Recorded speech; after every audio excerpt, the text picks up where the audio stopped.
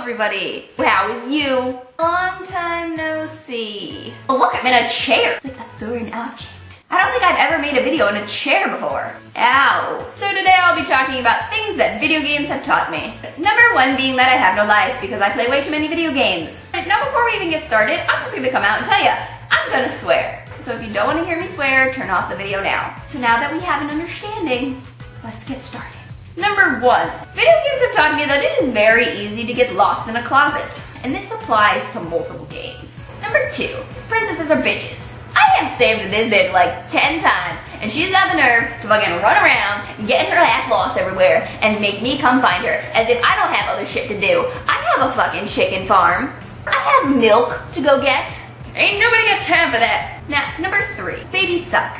They're always fucking whining, and they're always goddamn needy, and then they grow into ugly little things with fucking face paint. Why? Why does my child have to have face paint? I can do this! Number four, video games can be gay. Playing fucking Sims 3, and I made my dude, and I was like, he's gonna be the man whore of town. But when I try to talk to the girls, he fucking slaps them.